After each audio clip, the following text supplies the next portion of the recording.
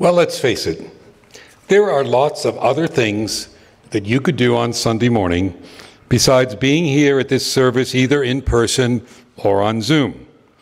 You could be out hiking, playing golf, working in your garden, or reading the New York Times with a wonderful cup of coffee. There are also places and times where you could get some of the parts of what happens here week after week in this gathered community. There are weekly lectures you could attend, talks on Zoom and the like. And yes, you could engage with the values you believe in by just doing some volunteer work at this hour. Or you could just treat Sunday morning like any other morning of the week and just follow a regular daily schedule, as many people have come to do. This practice of observing a Sabbath, a seventh day, and coming together for weekly worship is ancient, one handed down to us from many, many of the world's religions. In some conservative traditions, it's considered a sin not to attend the weekly service, and it's compulsion or guilt that motivate people to attend. But not in a liberal religious congregation, and certainly not in a Unitarian Universalist Fellowship like we have here in San Miguel. Yet here we are, gathered in person or on Zoom week after week. Why do we do this? You know, it's not all roses. Not everything is to our personal liking. What's shared may not always be what you believe. We don't agree on every idea. And yes, there are people we find difficult. So coming here requires some discipline sometimes. Lots of people have given up on going to church or to temple or to whatever they call the gathering place in their tradition. They've simply decided they don't need it in their life. You know, recent polls show that there has been a dramatic decrease in those who identify themselves as part of any kind of religious tradition. In fact, when asked the question about religious affiliation, the largest growing group is nuns. And I don't mean N-U-N-S, I mean N-O-N-E-S. Some of those folks will tell you that it's because of their difficult experience with the religion in which they were raised. Others will recite for you a list of crimes and atrocities that have been committed through the ages in the name of religion. Still others will proclaim that science has refuted all sacred texts, and they conclude, why bother? They conclude they have no need for this weekly gathering in their lives. Now, I don't disagree with some of their premises. Many of us have scars from being raised in religions that judged us as sinners. And it's certainly true that heinous crimes have been and are still being committed in the name of religion. And I don't disagree that biblical explanations of the world may no longer commend themselves to a modern scientific mind. However, I do believe the conclusion they draw, that therefore we as individuals no longer need this weekly gathering, is not correct. I believe we need it just as much as our forebears of biblical times did. It's not enough to be an ethical person. It's not enough to have a regular private spiritual practice. Without this coming together as a beloved community, there's something missing in our lives. Sometimes when I go to a social gathering, I get outed as a minister. And sometimes there's someone there who feels they need to challenge what I do. Now, I've been doing this for a pretty long time, so I'm familiar with the bait the minister at the cocktail party game. And this is generally not the best place to discuss religion. So I usually try to change the subject. But when that anti-minister, anti-church person assaults me with, give me one good reason why I should come to your church or fellowship or whatever you call it, I often can't resist taking the bait. So this morning I'm going to do that. I want to tell you what I think are the good reasons to come to this service every week, either in person or by Zoom. And now I've got to admit, as you're here one way or another. This is a bit of preaching to the choir, as they say. But nonetheless, I think we need to remind ourselves of a few things from time to time, and especially after having gone through this time of separation and isolation, it's a good time to focus maybe on why we do this.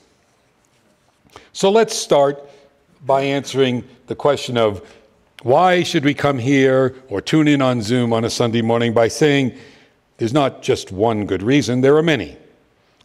And actually for different folks and for the same folks at different times in their lives, one of those reasons will be more important than another.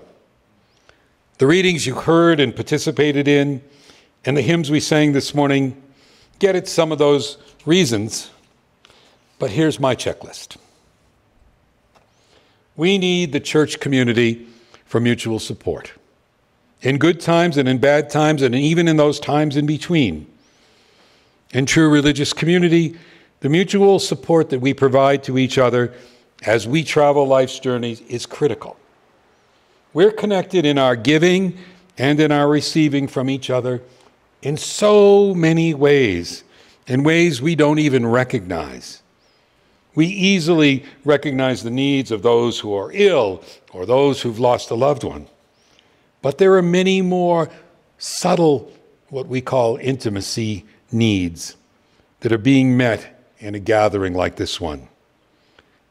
The need to make or take in some music together, or just to relate to another person in an honest and open way, or the need to share a bit of your story and to be accepted for who you are. You may say that I can find support elsewhere, or that I can help out a neighbor without having to be part of a congregation, and that's all true. It's not the same, though. The connections here have their basis in tradition, in faith, in spiritual depth. There's something that pulls us to be here, to be there, I should say, for people that we might not otherwise do, to connect with people who we would not otherwise meet, and who probably will bring extraordinary gifts to our lives. Here our giving comes from a deeper place, and that's felt by the receiver. We are in a long-term relationship here, and we know that if we are here for a while, that there will be times when we are givers and other times when we are receivers. And we will feel okay about that. One week we'll be sending an email or a card to a member who's struggling with an illness, and perhaps the very next week we're receiving one of sympathy for a lost family member. A person facing cancer treatment once said this to me. "This is tough," he said. "I know I need the support of others, and that's what I find here. These are the people I want around me as I travel this journey. I've always been a giver, and it is hard to be a receiver. But somehow, in this community, I can be. And right now, I need to be." We sometimes sing words from "you I receive to you I give, together we share and by this we live." That captures the first part of the reasons to be part of this congregation. But that's certainly not the only reason. The next reason is this is a place of learning and growth, of formation for each of us, forming us as the person or growing us into the person that we want to be. And not just for ourselves, for those children who we will soon hopefully be able to welcome back in our congregation. That's why I love those words from Anne Lamott, why she makes her son Sam go to church. The truth is that this is something that is not done once and our goal accomplished. As A. Powell Davies reminds us, we need to be reminded again and again to be connected to the best part of ourselves. We need to be goaded to do that. And here you will be. This is a place of learning, but you don't graduate from this place. You don't ever complete the course. Each Sunday adds something new or renews something old. One of the things that makes this work is its regularity. In another one of Anne Lamott's books, she put it this way: I go to church every Sunday, which is like going to the gas station once a week and really, really filling up. I can lose resolve, get fed up with people, get stressed. When I arrive at church and I'm greeted by the familiar face of another, many of whom I know their stories and their courage and their commitment, I can feel my tank fill up. What happens here at the level of, is it the level of the brain, of course? It's surely at the level of the heart, and also, if you allow me to say, at the level of the soul. And by that I mean we embrace mystery. Hopefully, here we will help you to find and engage in whatever spiritual practice is right for you, your way of prayer or meditation. As much as this is a place to spur us into action, it's also a place to let go of your weekly checklist or political disagreements and find a place of Sabbath rest and renewal, a place of spiritual grounding within ourselves as well as within our community. Here you're invited not only into deeper connections to others, but deeper connection to yourself. And that's really the third reason. And fourth, we also very much need a gathered community for meaningful collective efforts. The Reverend Mark Morrison Reed put it this way: the religious community is essential, for alone our vision is too narrow to see all that must be seen, and our strength too limited to do all that we must do.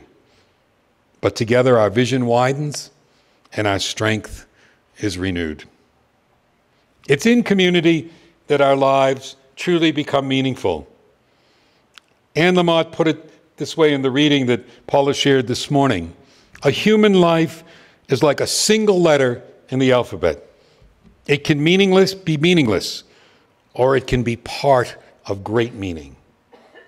We need each other to spell the words that our own community, the greater community, and the world need to hear.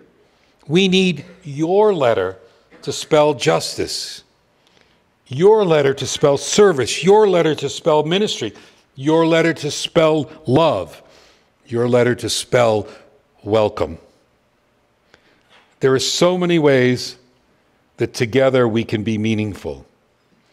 What is so clear about this fellowship is that it wants to make a difference in the world, in the community, and in the lives of each other. It seems to me that today many people live very disconnected lives. They fail to see the need for the community of a fellowship, the need to engage deeply, exploring what truly is the ground of their being. They say it's a waste of time and they're too busy. They know all the answers and don't need interaction with others to determine where they're going. They really have no compass.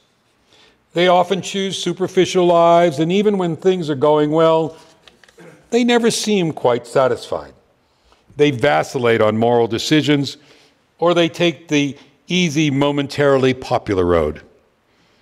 For many of them, the Tao, D-O-W, is the Tao, T-A-O. Personal economic gain seems to be their guiding philosophy. Yet their accomplishments don't bring them the joy that they thought they might. They often feel alone and find it hard to trust others. They never find that place of fuller and richer life because they lack the connections and are looking in all the wrong places. But then there's the person who lives a very different life. The person does not have all the answers, and they know that, but is willing to engage with the questions. She hears the call of conscience.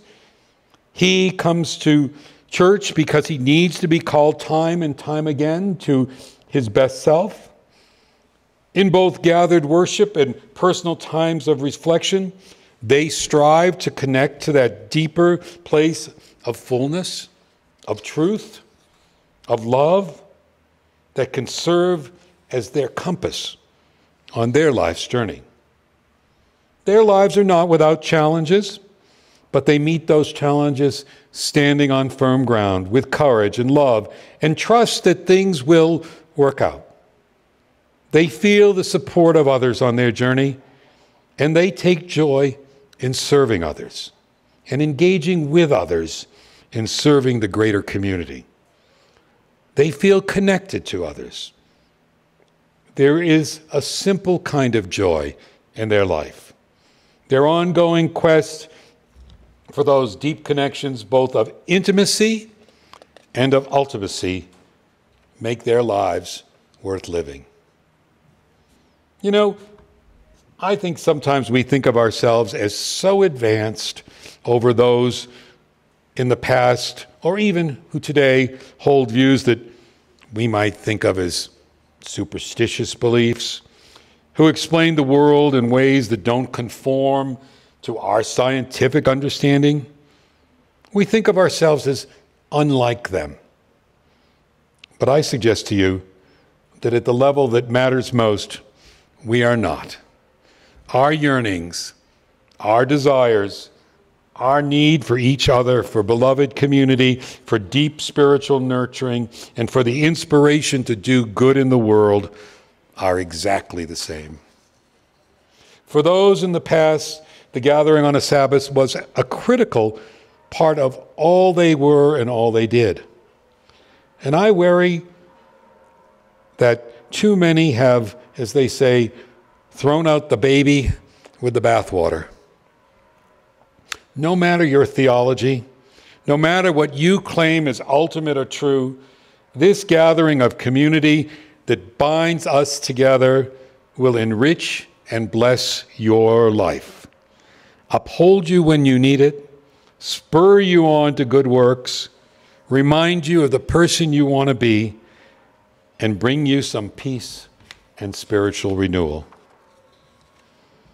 Smug as we can be about ancient beliefs or those of present-day religions that look foolish to us, we are on the very same journey.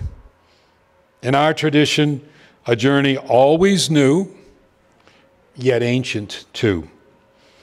We are here to sing together, to sing out praises for that journey, and to walk that path together.